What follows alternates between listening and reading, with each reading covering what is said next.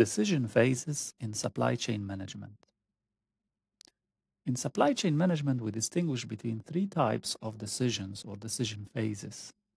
Strategy and design are the long-term decisions.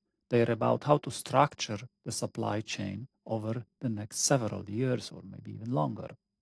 Decisions involve choosing locations, capacities, modes of transportation, maybe information systems that will be used internally and to communicate with other companies in the supply chain.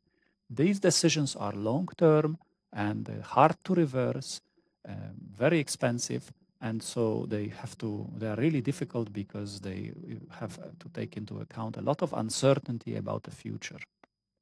Planning decisions are usually a set of policies that govern short-term operations over the next year or a quarter.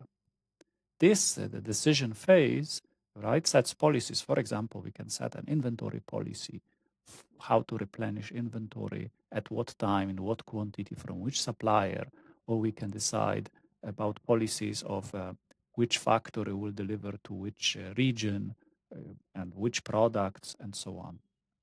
And the third phase is operational decisions.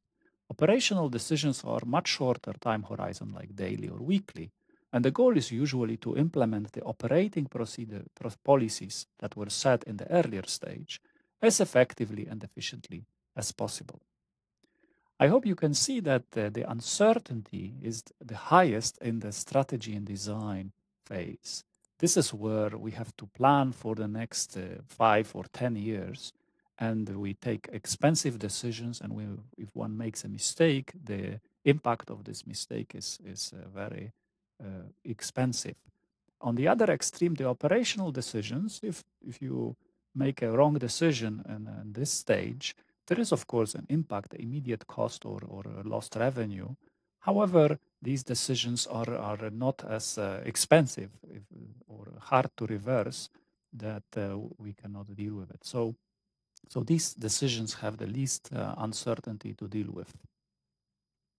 Still, all decision phases are important for the supply chain success.